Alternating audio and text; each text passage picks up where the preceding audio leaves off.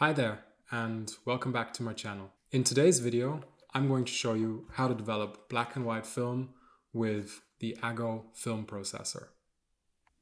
I'm going to start this video by talking about the developing machine itself and give you some background information about the company who makes it. And then I'm going to share some thoughts that I have about developing machines in general. So if you want to skip forward to the tutorial, feel free to do so. The AGO is made by Vintage Visual, which began 3 years ago when it started renting out film cameras to the Estonian market. About a year after that, Vintage Visual started the development of the AGO film processor with the noble mission of helping analog photography survive, or at least try to make film developing much easier at home, so people won't have to rely so much on labs. At the moment, there are two people at AGO. One of them is Arno, who is the CEO with a mechanical engineering background, and Kirillo, who is the electronics and software engineer. The AGO developing unit is a machine that attaches to your Patterson developing tank and, with the help of an electric motor, turns the reels on the inside. The real party piece of the AGO is, though, that it has a temperature reader, which means it measures the temperature of your chemicals and then adjusts the developing time accordingly. Right now, the AGO offers 3 programs: a black and white process, a Tetanal C41 and Bellini C41 process, and other brands such as the Cinestill C41 and E6 will be following in the future. Now, over the years, I've met a lot of people that have started developing films by themselves at home, mainly with the intent of saving money and having a bit more control over the process. The way I see film photography is that there are kind of 2 approaches to it. There's a traditional way of doing things where you meter very accurately. When you are developing films, you are very carefully measuring all your chemicals and you're controlling your temperature very accurately, basically so you can recreate results and you have a lot of safety and you won't get into a lot of trouble by experimenting around or getting lost and things like that. And then there's a bit more of a relaxed or hobbyist approach to film photography, which is essentially not caring so much about if the temperature is off by like half a degree, or if you're metering and it's not super accurate, but it doesn't really matter because maybe you have not a lot of shadow detail, but maybe you don't need that. And yeah, essentially what I'm trying to say is that there is no better or worse. It's just really what you want out of it. The thing that I want to kind of mention though is that the traditional way of doing things, there's 1 or 2 aspects that I find very helpful when you want to take photos, and that's having control over what you do. Now, most of the time, I assume you want to take good photographs, and taking good photographs in film photography is connected to how the photos are processed. And having something like a film processor really helps you eliminate some of the variables that could end up causing you to have something like an underdeveloped film, or maybe something like streaks from insufficient agitation or any other processing error. So right now there's 3 common processes that you could do at home. Number 1 is the black and white process, and that involves a bunch of different developers that you can play around with and experiment, and some are better for pushing film, some are better for sharpness and things like that. But in general, black and white film isn't as susceptible to crazy changes if the temperature is shifting by like maximum 1 degree. You'll still be more or less safe when it comes to developing. When you develop color film, there are 2 processes that are very common. One of them is the C41, which is the color negative process. That's a lot more tricky, especially when the temperature isn't very accurate. The thing is, C41 happens at 38 degrees Celsius usually. That means your temperature is already higher, and most of the time, if you're not living in the desert or somewhere where it's crazy warm, the temperature will just start dropping. And that means you might get things like color shifting or just uneven development. And then the other process is E6, which is for slide film, for positive film.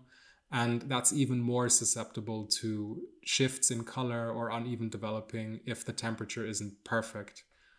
So I mostly work with black and white film, and the reason that I do all the black and white film myself is just because I want to have maximum control over the process. When I shoot color film, I usually drop it off at a lab because it's much easier just to have a lab with a machine that is controlled, temperature controlled, has a control over the chemicals, and that will give you very good results. Also because with color process, you can't actually mess around too much with the developer type because the developer doesn't really affect things like the sharpness or what kind of grain you can get because it's more of a standardized process.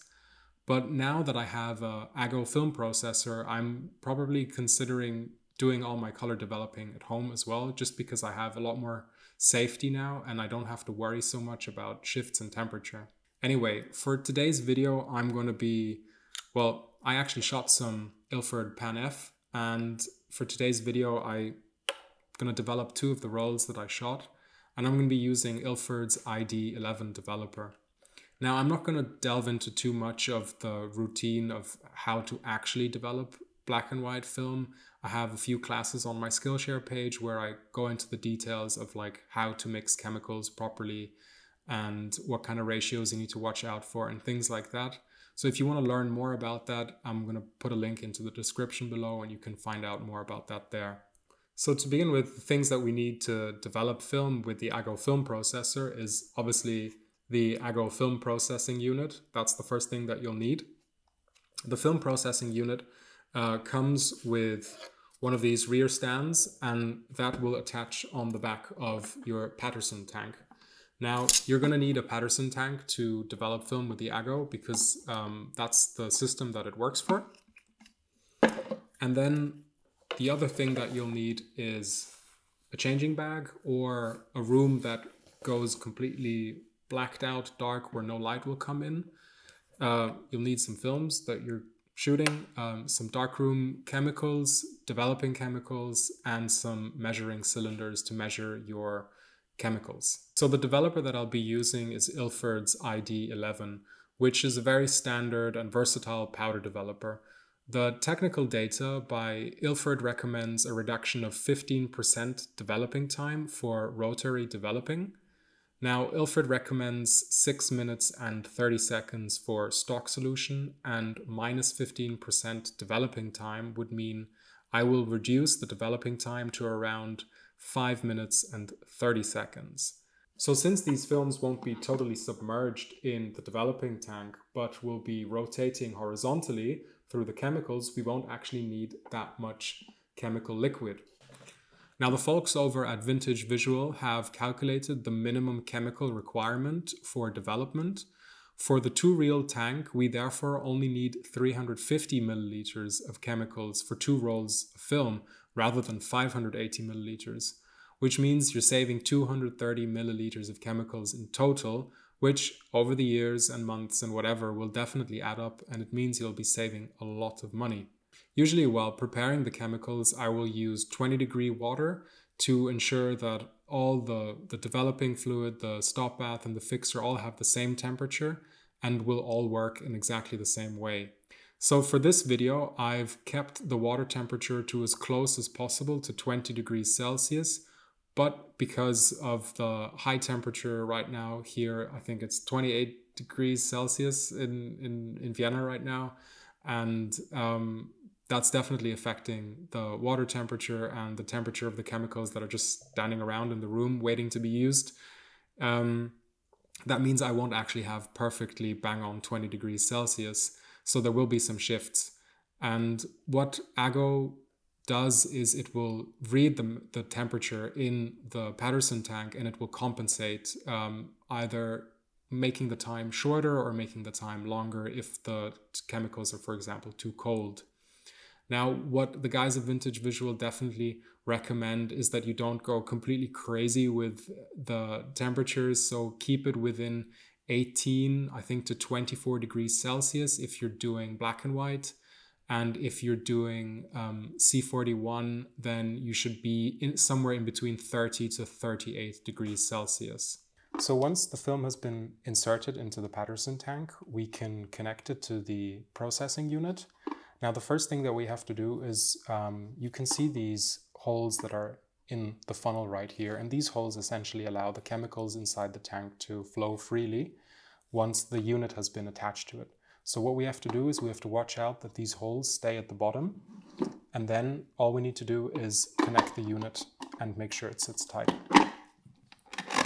And then finally, all we need to do is add the rear stand onto the unit so we can place it firmly onto the ground and it won't move around and it'll be exactly horizontal. I'll turn on the unit by pressing the on button, then I press start. I'll get to the main menu where I'll select the programs. I'm doing black and white. And all I got to do now is adjust the developing times. So I'll just press on the developing time, set it to 5.5 minutes. I'll have the rotation turned on and 20 degrees. Stop seems all right, 1 minute. And the fix I'll change to 5 minutes as well. Perfect. And now we are ready to go. So the first program is the developer, and all I'll do now is pour the developer into the unit. So what you can see is that since the room temperature is quite high, the temperature of the developer has actually risen to 23 degrees now, and the Aggo has automatically adjusted the developing time to take away 1 minute and 12 seconds. That means our developing process will be a bit quicker because of the higher temperature. We have a warning now that the developing process is over. Next up we have the stop bath.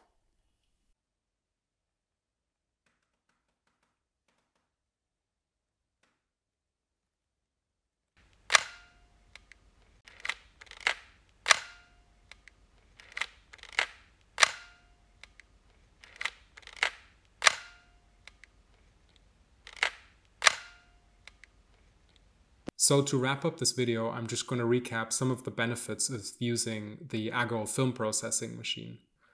Number one, it saves a lot of chemicals. That means over time, as you're developing, you're always going to be saving money. And that's definitely something worth considering in times like these where everything is just getting more and more expensive. Number two, it has a lot of structure. That means you can't forget a step. You have a program that's always there reminding you to change your chemicals or to insert new ones, and it'll give you a bit more safety and you won't have to worry so much about missing an agitation cycle, for example, or forgetting to agitate at all. Then it obviously takes away a lot of the work. It automates everything. You don't have to worry so much about always being there, especially if you have a longer developing time. You could actually just leave the machine working for itself. Obviously, you'd have to change the chemicals in between, but like if you have like a 15-minute developing time, then you could just let it sit and you won't have to worry about anything. And that's certainly something that I noticed when I was developing. I all of a sudden realized like, wow, I don't really have to do anything. I'm just sitting there watching the machine do the work. And yeah, I guess that's kind of cool. And then finally, the best thing for me personally is that the Aggo film processor measures the temperature inside the tank and compensates the developing time. And that really gives you so much safety and so much control over your developing process. If you have any more questions about the Aggo, feel free to drop a comment down below, and please like and subscribe and just drop a comment for the algorithm. You know what to do.